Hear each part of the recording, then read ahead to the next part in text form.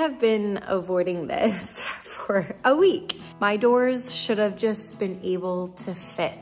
It's almost like 82 inches and my opening is only 81. Who up, me or them? It should have been easy. I should be moving on from this. This should have been done by now, but it's not the case. If you've been watching my videos for the last few weeks, you'll know that my sliding patio doors and my front door do not fit. I framed them to the rough openings that were on my plans, and the person who made my plans is the person who ordered my doors, so I just trusted that they were going to fit. I should have triple checked the quote, and now we're here. But before I get ahead of myself, this is Simple Living with Biata. For the last 2 years, I've been on an incredible journey of learning how to build my dream home and homestead from scratch. The first year was land development, and this year is the home building series. And it's time to get the remaining of the doors installed, which means I need to rip a bunch of stuff out. Because it's first thing in the morning, I'm gonna start on the easier side. My plans called for the rough opening here to be 81 inches tall, but the door is actually 82 inches tall. So this rough opening needs to be 82.5 inches tall for a ½ inch of foam in between the door and the header.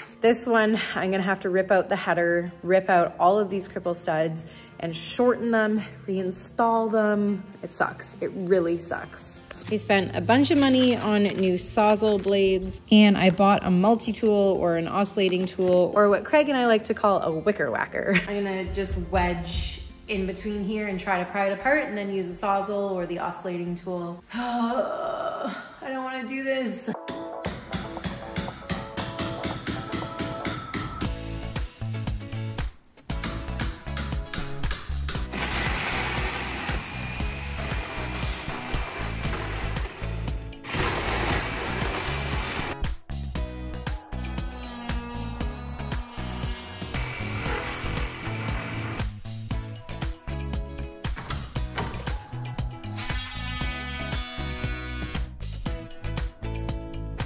Apparently you just have to get really mad at it and then things start finally coming apart.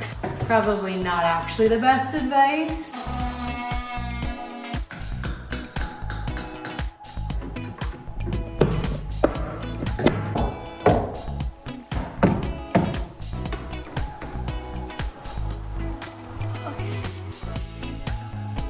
Honestly, this has been really defeating. It's taking me forever. I keep getting injured from the Sawzall. I hate Sawzalls. It's been such a day.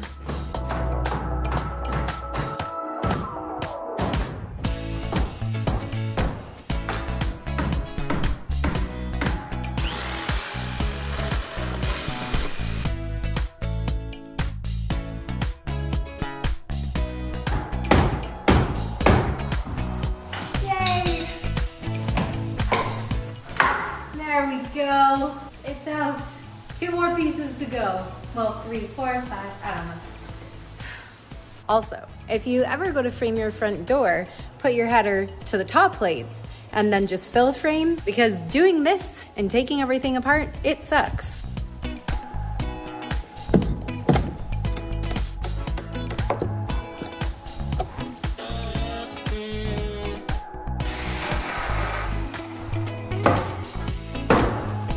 It's literally just caught on that one nail.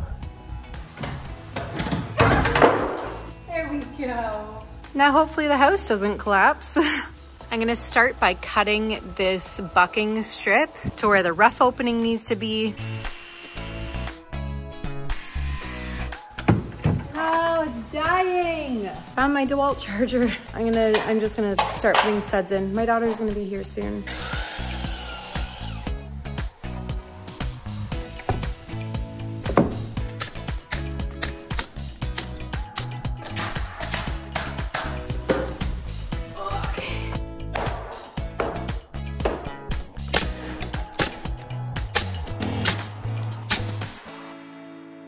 My mom and Craig should be here soon. I'm just gonna cut that little strip that I was trying to cut a few days ago, but my batteries were dead. So time to cut it off. And then I have to cut the bucking on the sliding doors as well.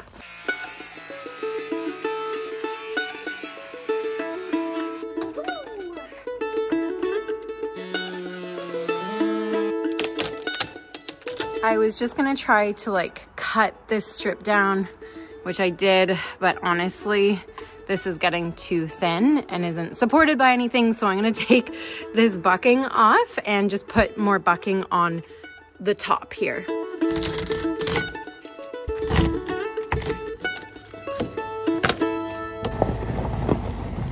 Good morning. Good morning. Here's some pipe for you. There's some big O. That's Yay. Next week's project with the excavator. And we have my mom here. I decided to bring him with me this time. Oh, yes, yes, it's good.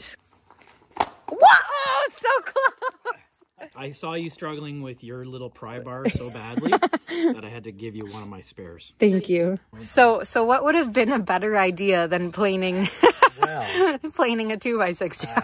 I think it might have been slightly easier to do with 1x6 with the decking boards.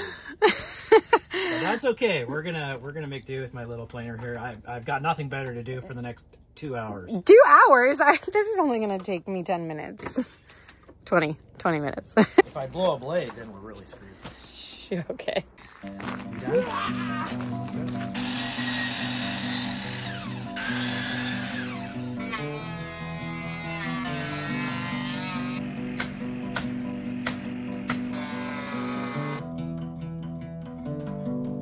You might be wondering why my mom and Craig are here when I haven't even fixed the sliding door openings yet, because my sliding doors need an extra inch of rough opening space for them to be able to fit.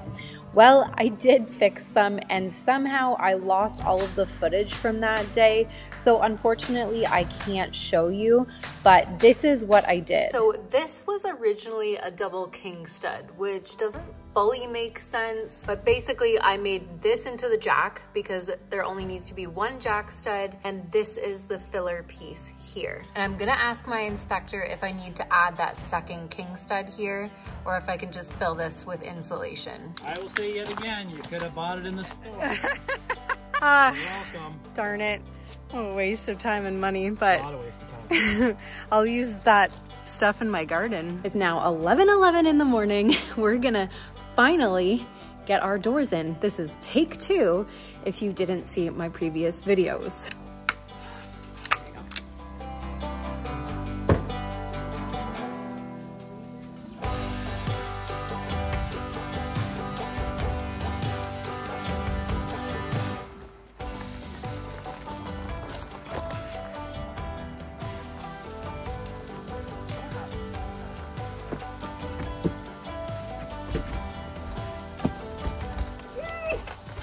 Touch some goop, but I want a high five. High five. Okay, I'm gonna go in. Okay, I'm going in. I'm just checking with the laser right now. I got flat screws this time with GRKs, especially for the heavier doors. It looks so good. I love this door. It's so pretty. Welcome to your home. Thank you. So the door frame unfortunately wasn't perfectly plumb. So the issue with this door is we had to do a lot of adjusting with the nailing flange, which means using these composite shims. And now it's closing nicely. With a piece of plastic. I have a bungee cord.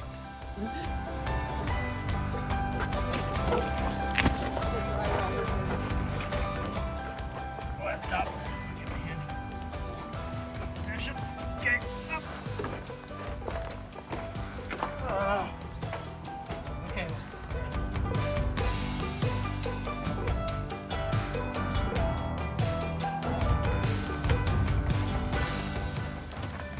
Okay. Oh, stop. Oh. Oh.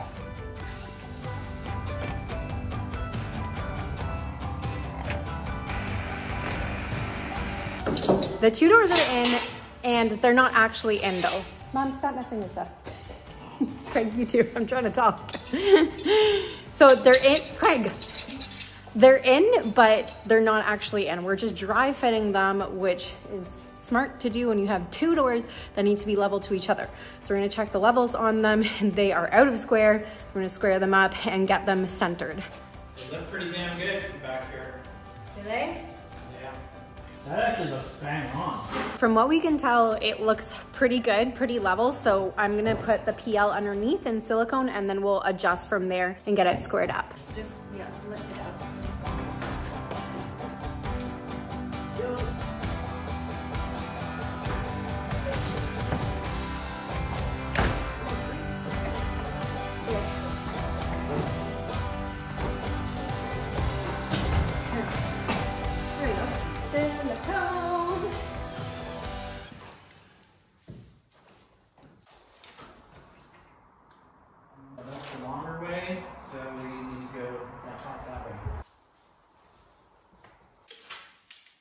pretty good. Can't lift the door though. It's bigger at the top than it is at the bottom by like a 1/16. Yeah, we just need a little bit more on this side. Right on the money. It moved for sure. I think it needs a bit more. Just a smidge. That's good. That's pretty good. Yep. That's good. 107 and 3/16. 107, 3/16. Woohoo! Okay. It's almost friggin' bang on. We're closed in! Yay! Yeah, so it looks really good. I'm gonna give you a little view of everything. But thank you guys so much for coming and helping me out with this. It was a very emotional... It was a very emotional journey, having to rip everything out. I just needed the support for this. So you can't do windows alone. Or doors. Or doors. You can't do doors alone at all. Okay. Excellent. Thank you guys. You're welcome. Are you guys ready to see it in its full glory?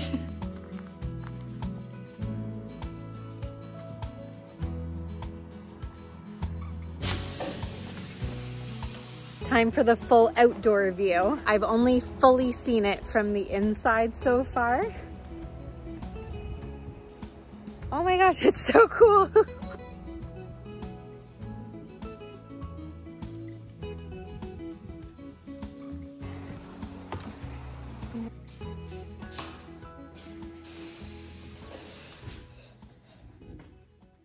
Good morning. So it's official. We have all the windows and the doors in. So yesterday and this morning, I've been spending a lot of time making phone calls because next week we're getting the excavator. So much planning and preparation goes into an excavator week because you have to plan out when you're getting certain materials to backfill and which days you're getting them. And I have 3 inspections next week. And to prepare for all the materials that need to come here, I had to clean. So I spent yesterday afternoon and this morning cleaning up all this space where our trailer is going to go, but also where a lot of the materials are going to be brought in. And it's looking a lot better. So in order for next week to happen, I have to deal with all of this. The vapor barrier has fallen off the sidewalls of the foundation, and that's because water got in behind when the roof was still open. But this spot is an issue spot. It's really tricky to be able to get positive overlap here. The issue is this spot is completely open.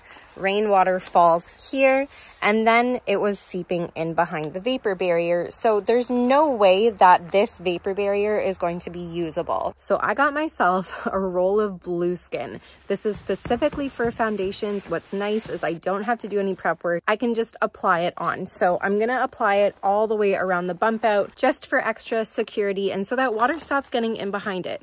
Eventually this is gonna have flashing over it and silicone so that hopefully there's a bit of positive overlap, but I'm hoping the blueskin will stop water from getting in behind and getting stuck right on the foundation wall.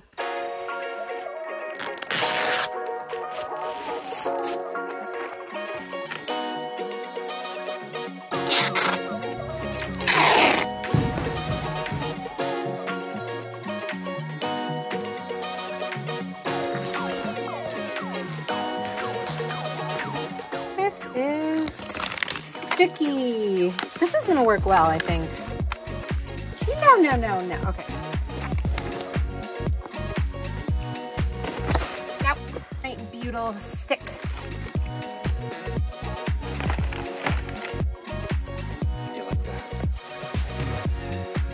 Okay, easier than I thought. It's going really well, and I kind of wish I did my whole foundation with it, but we're not going back now. The vapor barrier I have is good enough in the other spots. Since these are the sides that are gonna be more prone to moisture because there's no overhang on here, I'm gonna do this side in blueskin, and I'm gonna take the insulation off here and do the blueskin on this side. Yay, another issue.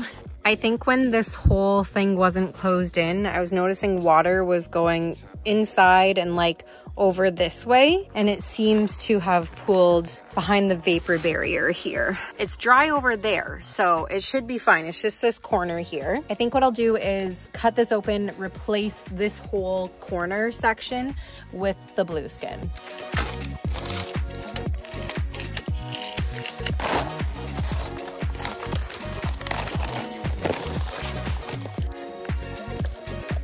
All right, I gotta let this side dry off.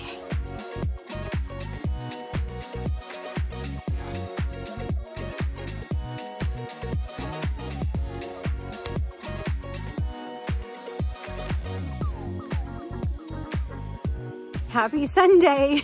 It's actually Sunday today. Don't normally work on Sundays, but tomorrow the excavator is coming and we need to get a little bit more done before it comes. There's just a bunch to clean up around the exterior of the foundation. So working today will be really helpful for that, and we have to roll out the Big O. Cam is here with me.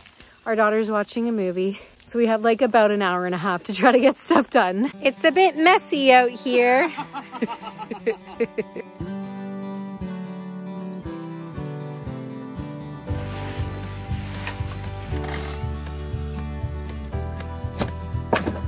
It's looking better over here, and now it's time to roll out the Big O. I think Sam loves doing Big O. I am Big O. Can we do this? We gotta lift it up and we're rolling it. Oh, dear God. Yeah. This is why no one wants to be a landscaper. Oh, it's working. Getting close to the house. We gotta get it close. I can't. We got it unrolled. Our marriage survived. And we have excess. So, and an extra 100-foot roll that I could probably return. It's official. Our home is finally watertight. And what an incredible journey to get to this point. If you haven't yet, be sure to subscribe. It's the best way to support me and my family, and so that you can stay up to date on all the new episodes. And be sure to check out the link linked in my description for my YouTube memberships platform to get all the extra updates and details. And with that, I cannot wait to see you next week.